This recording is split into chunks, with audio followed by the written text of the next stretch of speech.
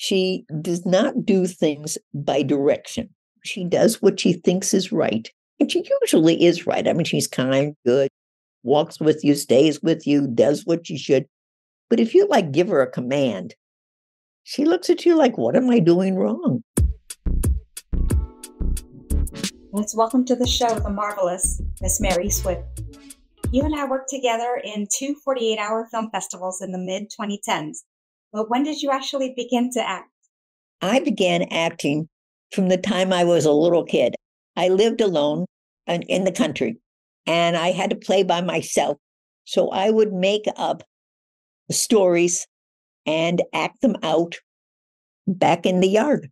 And then I took and moved along, studied ballet, and then went to the University of Chicago.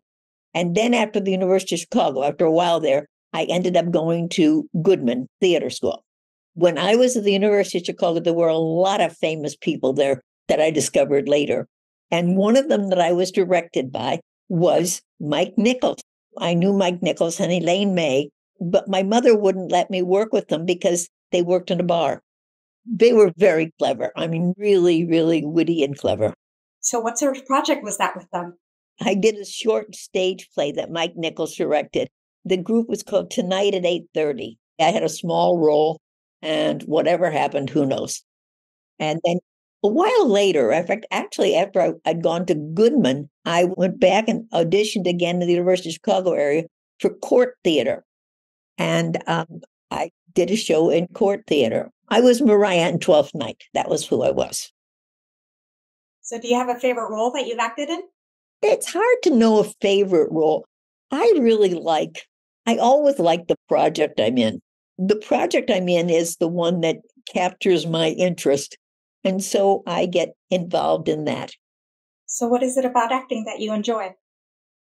I enjoy moving out of the ordinary world that we live in and moving into another world, a different place as a different person.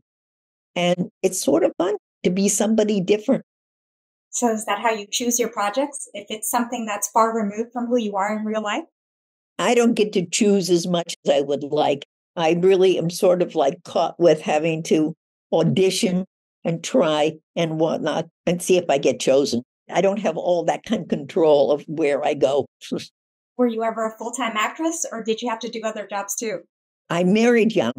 We had a child. We didn't have a lot of money. So a career as an actor was not really there. So I ended up various kinds of ways, but I ended up working for the school system in Fairfax County for a long time. And finally, they offered to give me money to not have to work. I retired. Wonderful. I ended up being able to do much more acting all the time. So then at that point, I started to make more efforts to work other places and work other shows. Excellent. Well, I wanted to talk about how important it is for those of us in the arts to feel like we have some support when we follow our passions. So is there a person who believed in you and your acting aspirations when you felt like no one else did? Way back, I met a fellow named Omar Shapley, and this was at the University of Chicago. He took and was the host for a classical music program. And Omar we were friends, and he would come to anything I was doing and watch me. And he would always say what he thought I was doing right or not right. He didn't direct me, but he really was able to tell me if I was giving what I could do in that time. So anyway, so life went on, all kinds of moves, different kinds of things. And many years later, Omar ended up teaching, I think it was at CCNY, taught acting there. And he was part of the Second City group that went around the country. And we sort of lost track of each other because I was living in different places and he was living in different places. We were both married to other people and all this kind of thing. But I think Omar was really a person early on who did that for me. Periodically, I worked with a couple of other people who seemed to have some faith in me and suggested various times that, why am I bothering with the school system? Why don't I just go off and act? It didn't work. but not until after they retired me and sent me money. Well, I want to talk about your friend giving you feedback. I mean, I think it's so valuable to be open to constructive criticism because it benefits the art.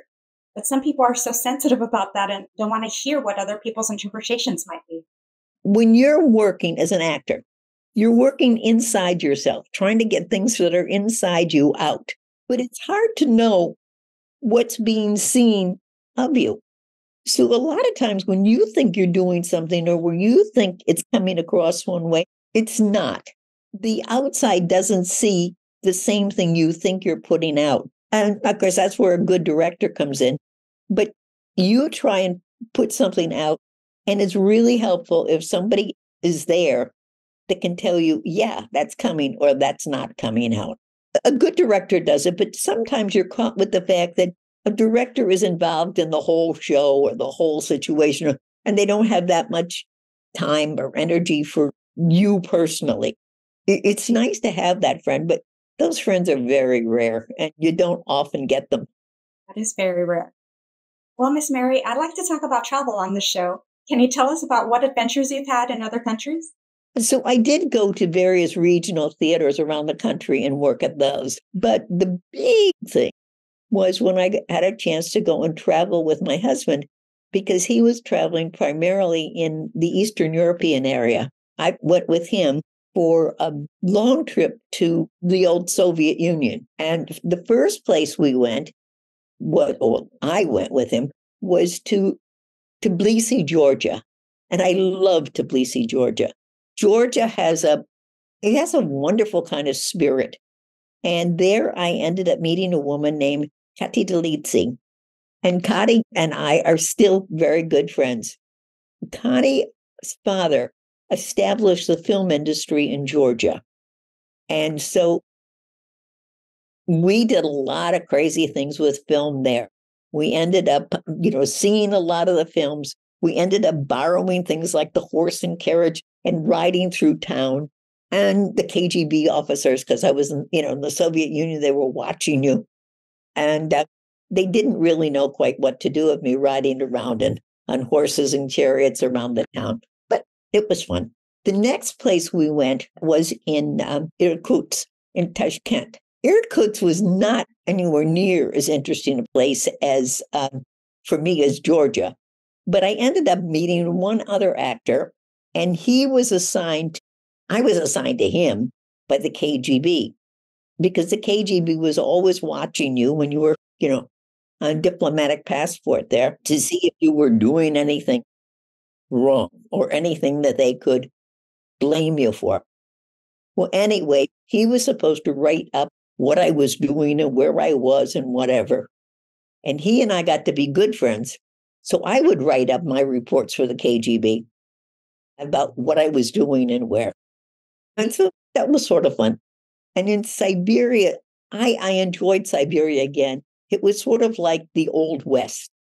It was very different. And at that point, I did get involved with the theater again. I very much enjoyed it. I did a one-woman show in Irkutsk, and it was a play I had worked on before, and I still do it periodically. One of the biggie things, or biggie to me, was because Katie and I were good friends, she invited me to come back to Eastern Europe, at that time to Poland, where I did a movie with her. And we did a movie in Krakow, with the setting being a castle, but a castle that had been run by robbers. They had a castle. It wasn't like the big castle, for the king or the official, but it was a castle. And while we were shooting the movie, I ended up getting to play in the castle. And that was fun. The star of the movie was a fellow named Daniel Obreski, who was a big, big star in Poland, to the point that on the theater in Warsaw, the whole big wall of the theater was his portrait painted on it. Daniel did things in France and Germany and some things in the United States too. He was a really big, big star, really incredibly dramatic and tremendously good. He did a wonderful Macbeth, where Macbeth was a petulant child. It was a really, really dynamic kind of portrayal. That sounds like a positive experience working with someone like that. Now, at one point, you've worked with someone very unpleasant. Do you remember that circumstance? Oh, yes. I did a lot of plays in a lot of places, but I ended up doing a play here in Annapolis. And the woman that I was working with was really nasty. She would take and throw wrong lines at me. She would take my props. She would take and change things. And I am like, I'm trying to work. It was really, really very difficult. And if we were supposed to work on things, she wouldn't show up, or she would belittle me or contradict me or throw things off for me. It was really, really rotten. I think I would use the B word for her. So, did the director see any of her behavior? The director tried to support me. This was a community theater, so you didn't have the same kind of support that you would have someplace else. And she had been involved in that place before. So she had a little bit more support than I did coming in cold. You know, the show's the thing. And you always do what is needed for the show. And you try to put up with whatever the heck happens and just go along. Sometimes just going along with people who are rotten is not the best idea, but you do it anyway, right? Do what you have to do, I guess. Do you prefer voiceover work then, since you'd be alone in a booth? I like stage work. Stage work is by far the most fun because they're really completely in, and you have more freedom in stage work than you do in film work. I used to like to do voice things and play with my voice and make it do various things. But when you do the kind of voice work that you do in a booth and you're recording things, it's one, very lonely, it's two, very confining, and it's hard. You're not getting any kind of feedback. You have to have a different kind of personality than I have, that you can be happy with what's happening while you're just sitting there alone in your box. Yes, and you're not getting the energy from other people in a scene. That is very different. Well, I think it's a communication art theater. We are communicating. And if you're doing voiceover work, for the most part, you're communicating, but you don't know it. You're not getting anything back until after it's all done.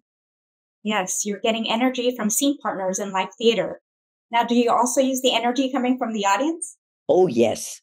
You want to get that kind of feeling that something is happening, that you're not just doing this all alone. You're doing this as part of a whole environment. And the audience is a big part of that environment. People who don't do theater don't really realize how much we feel what the audience is doing and how much that affects us. We know if they're receiving the information or not. We can feel the fact that they are with us, that they care about what we're doing, that we are touching their feelings. So it seems like a constant back and forth. Definitely. There are some actors who seem to be able to work very, very well technically, and they don't seem to need the audience very much. They have that going into themselves. But for others of us, we really need to be able to get the feedback from the audience to be able to keep the energy there. True enough. Well, I wanted to switch gears, Miss Mary. I had gone to your home in Virginia, but then you moved to Maryland. So can you tell us about the Arts District? This is very different for me. I had lived in Great Falls, and we had acreage and trees and woods and back out and things in the country. And when my husband died, I was moved here by my family so they could take care of me. Not that they do it very well. But anyway, here I live right downtown Annapolis. I am in what is called the Arts District. On every lamppost, there's a sign that says Arts District. I can walk to any of the museums. I can walk to the ballet. I can walk to the symphony. I can walk to the theater. And the other thing this here is I have a whippet dog, and she is a very lovely, elegant, whatnot creature. And so when I go anywhere, walking with Darcy, everybody stops to pet Darcy and to talk about her because she is so lovely. She is very good. I'm looking over to the side because she's usually sitting right beside me or really very close, but she's always like on a couch or a chair because whippets don't have much fat. So they always look for something that'll be soft. Yes. Tell me about Darcy's family. The whole line on her pedigree, they have all been champions. They're all very pretty, which is why Darcy is very pretty. And they all have shown and done all this kind of thing. Darcy does not care to show. She still chooses to essentially do her own thing. And that's how I ended up getting her, because they had wanted to show her and she wouldn't show. So there. It's like being a model. You have to do your thing. You have to show yourself off. She's just pretty laid back then. Oh, very laid back. Very sweet. So now tell me how Tai Chi is going. You've got to try and keep the whole body working. And so in terms of being able to move freely and balance and do all kinds of things that keep your body working as it should, you need to exercise. And so I try. But I am trying to do Tai Chi so I don't fall on my head.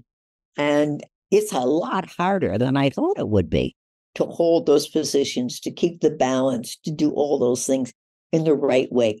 I've also tried Pilates. I think it's going to kill me, but I am trying to fight my way to being able to keep the body working. You must have good motivation to keep making the effort to move around. Well, hey, if you don't keep your body moving, you're going to be stuck someplace. And I'm willful enough that I want to do what I want to do. And if your body doesn't cooperate, you're going to have a tough time. Then you're going to be stuck. I had an old coworker in Florida that used to say to rest is to rust. I think she's right. And when you rust, it all gathers up and you're stuck in those places. Exactly. Now, I did want to talk about your love for tending to flowers. Do you still have your green thumb? Well, my thumb is not that green, but I do like them. And I love the fact that if you're sort of careless and put them in, they just bloom and wonderful things happen. And so when I'm sort of careless about where I've planted things, oh, wow, something comes up here. Oh, wow, something comes up there.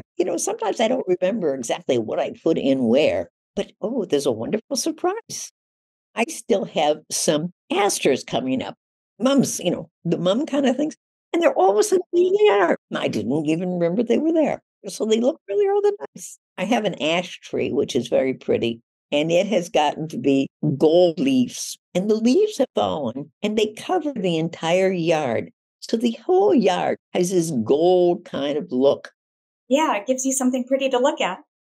All right, Miss Mary. Well, thank you for being so generous with your time with me today. It's been a joy. Did your wine get delivered after all? No, there's supposed to be 12 bottles coming. I wish we could all join you for a party. You've got to come by and visit. I would love that.